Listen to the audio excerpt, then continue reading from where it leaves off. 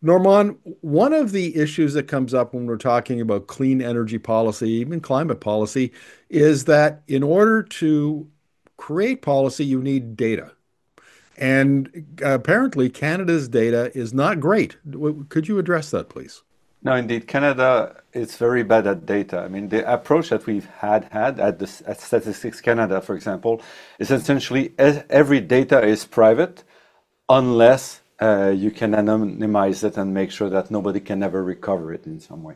So, and if you look at the US, for example, the Energy Information Agency has the opposite mentality. Every data is public or are public, and if you want to hide it, you have to go and justify to the IEA that you want this information to be private. And you have to justify why it needs to be. So Canada has been deleting data. For example, StatScan has been deleting data about energy. If you have mergers, for example, of two companies where we lose, then we lose, for example, enough companies to have information about coal or about other energy sources, and it's not available. Same thing for, I would say, a lot of the utilities. It's very hard to get information from utilities, information that is public elsewhere. So utilities here say we have to protect it for confidentiality purposes, for competitiveness, or for safety reasons. So why is it so important here and not south of the border in Europe? That beats me. But we have very little information. This information is also often very long to come, and it's not stable. So we remove information, historical information, as fusions, mergers appear, as some market change. And we are therefore very ill-equipped to really understand this transition that we're facing. That's fascinating because here at Energy Media, we use a lot of U.S. Energy Information Administration (EIA) data, and they make it very, very easy to get that data. They publish every day. They publish stories with graphs and links to data. Whereas if you go into the either the Canadian Energy Regulator or the StatsCan pages, it's buried so deep in the web in their sites that it's very difficult to find. Even something simple as, how much oil and gas we export and where we export it to in the United States. I think it's It's better because there's been a creation of energy statistics, forget the name, energy data web page that has been collecting the data and making it much clearer. But the data itself hasn't improved. So we now have a desk that does pretty good job at StatScan to collect the data. But the problem is that the data we're collecting is often insufficient, is often limited in scope. okay. Well, that's a serious problem. Now, one of the arguments you make in the report is that we need to collect different data, different clean generating capacity, number of EVs sold, number of heat pumps installed, that sort of thing. Could you explain why that's important? It's more than only collecting. We need to use it in the sense that over the last, I mean, decade or so, when Trudeau government embarked on really reducing emissions, the goal was really on counting tons of CO2. And that means doing marginal work. For example, there was a lot of effort, and still today, about clean fuel. So essentially, you put a bit of biofuel in your gasoline. This is really marginal transformation. It's not structural transformation, but it does something at rapidly decreasing emissions. What we're saying is that we should instead focus on transforming the energy use, the technologies. So we should not focus on tons, but say, how many EVs are we putting on the road? What's the fraction? Are we reducing the number of cars with fossil fuels? Same thing for heat pumps. Do we understand what that means?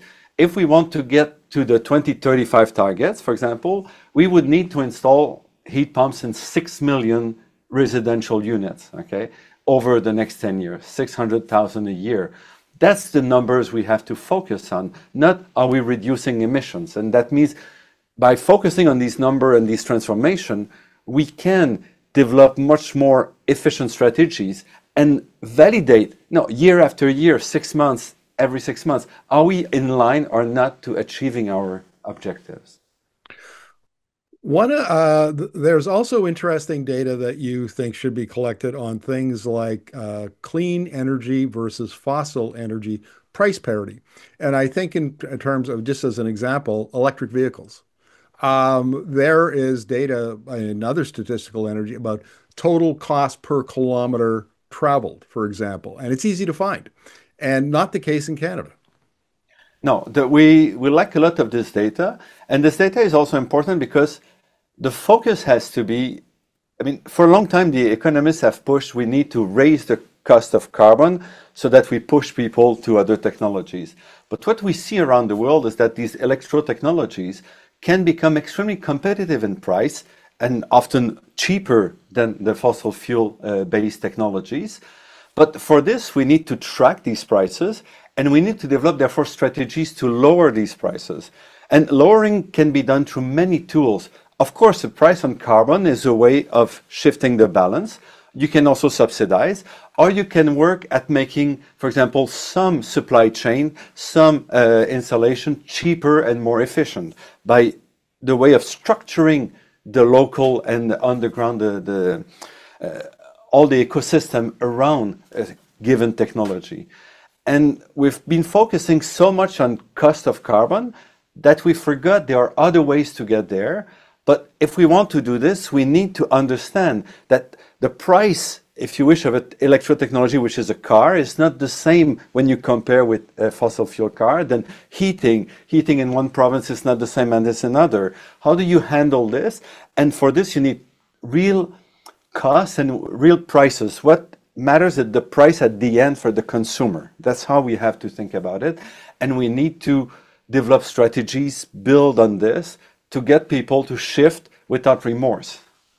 Let's talk about the American experience again, because we use or we interview about studies that are done by the American government's big laboratories, like the National Renewable Energy Laboratory. And they have hundreds of economists on staff, and they produce these very, very detailed studies, same with the Department of Energy in the US, that then become the basis for policymaking. You have the data to do good policy, and so then your policymakers are supported. And that does not seem to be, there doesn't seem to be a link between uh, data collection, analysis, policy that I see down in the US. That's right. We don't have at all this this habit or this tradition, which is sad. We have people in the government who could do that. I mean, we have CanMet Energy, for example, which has a lot of extremely competent, I mean, more than competent, exceptional researchers there. They know what's happening, but there's no connection or clear connection. And there's a big fear in Canada of publishing report, of publishing data, of doing comparison, because you can offend one manufacturer versus the other. You could look like you have a preference. So all this means that we're not doing the work that we should be doing, even though we have the capacity, we have the people, and in many cases we have enough information, not the same richness of data as in the US, but enough to be able to move in Canada. But we are so afraid of information in Canada that really limits the way we build strategies that are efficient.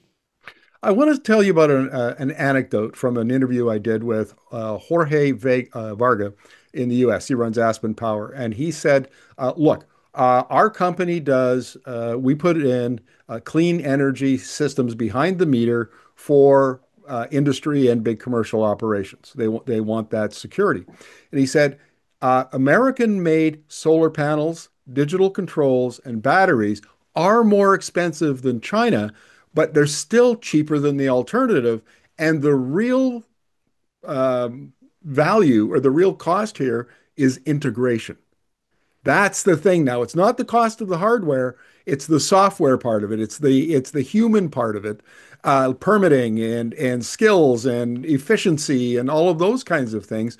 And it strikes me that you kind of need data to understand that particular trend and then craft policy to support it.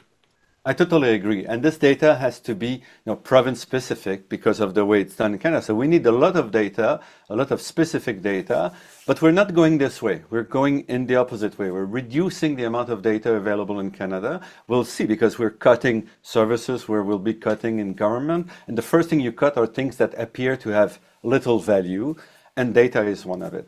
And even big companies, now I'm thinking of Hydro-Quebec and other utilities, their understanding of what's happening behind the meter is extremely weak. Now, there's no solid program to build knowledge about this in order to be able to build the proper programs, the proper tools to implement strategies of decarbonization, for example.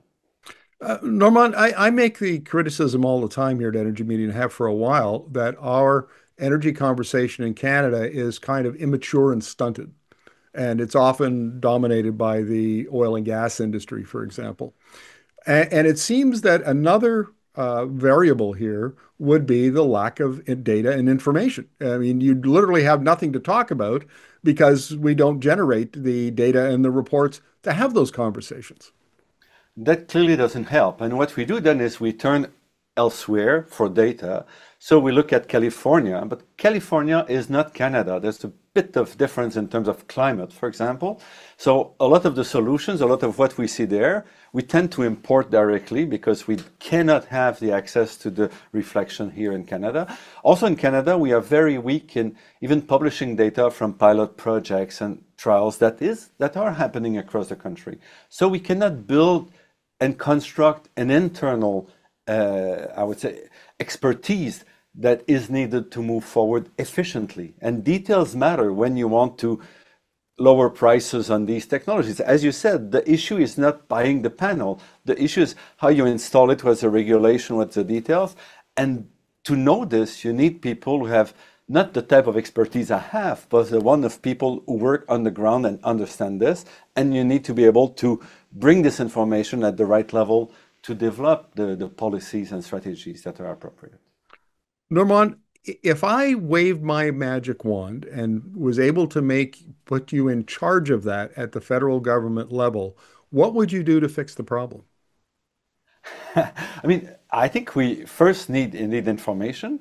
We need to understand what's been happening around the world and compare. We do very little comparison in Canada about what's happening elsewhere in what is relevant. So let's stop comparing with Florida and California or Australia. It can be useful in some cases. Let's compare also in similar climate, similar issue.